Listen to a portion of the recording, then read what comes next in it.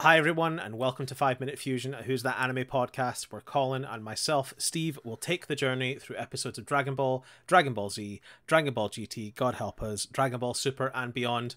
We're going to do all of them in a quick 5-minute summary as best as we can. Colin, are you ready to continue this journey with me? Yeah. Excellent, here we go. Starting off with the first episode in the third season. It is episode 29, The Roaming Lake. Oh no, The Wandering Lake. Or The Roaming Lake. Either or, it seems. Master Roshi tells Goku and Krillin to take a break from training for now, but Krillin still decides to go live with them.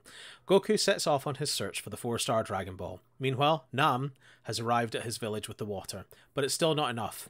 The river has run dry, so Nam heads upstream to find the source of the disturbance. He's attacked by a dinosaur, but luckily, Goku's swimming in a nearby lake and comes to his rescue. He and Nam continue upstream and find that a dam has been built. The monsters that live there refuse to tear it down. Their leader, Giran, recognizes Goku from the tournament. He says that he would tear it down, but it's too strong for them to break. Goku fires a Kamehameha wave at it, which is enough to destroy the dam. With the river replenished, everything seems okay, but a sandstorm suddenly kicks up and dries up the river again. Goku notices the lake he was swimming before.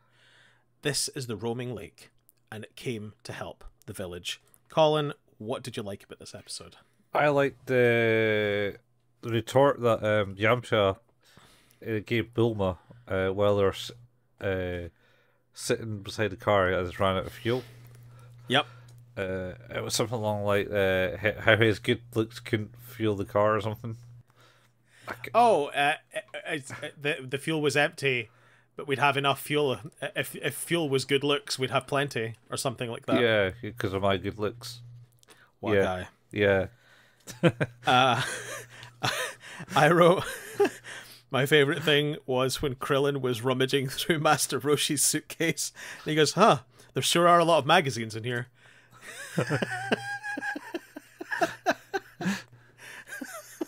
Oh, Roshi.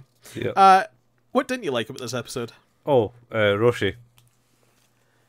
Yeah. Mainly the scene in the lingerie store where he's basically says, "I don't have anyone to model these pants.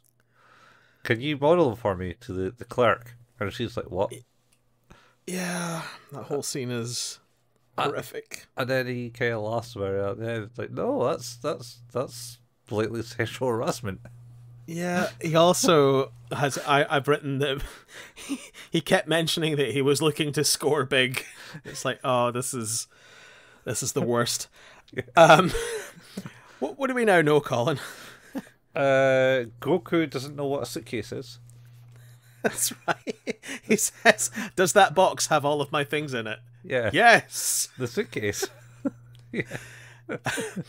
I've written that Roshi believes he has a style to cramp. Yamcha and Bulma's relationship is already not great as they're at each other's throats while he's driving. Oh no, that's a harpy face, man. That's her harpy. That's what she claims. I've written that Roshi is kind of into getting beat up by women.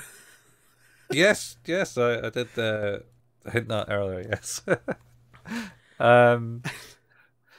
Dinosaurs are back. Yeah, and they want money. Yes. I have written with a question mark. They're like, what the hell is merry-go-round gum? Well, but, okay. That's the stuff that what's his name's trapped Goku with, and he burst out. Oh, okay. It's just like, why don't you think he can destroy the dam if he's already proven that he can break out this gum? I have great concerns about Nam going back to his village with all that water, and then he's like, "Look," and turns it on, and everyone's like, "Yeah!" And then for a really long time, it's just looking at him pour away a lot of water. Oh yeah. He's not reserving that water. It's just like constantly, the faucet is constant on. Yep. I've written that Oolong was expelled from magic school, from shapeshifting school rather. Oh yeah, for trying to cheat at exams. Yep. Yep. And of course, while the rest, Bulma, Yamcha, Oolong, and Puar were driving around, they got blown back by the storm to where they'd started. Yes. The car just pops out the sand dune. Classic. Oh, we've reached time up. That is the end of today's episode, and we will be back next time to continue our Dragon Ball journey. So until then, it's a goodbye from me. Yeah, and a goodbye from me, folks. See y'all next time. See you, bye.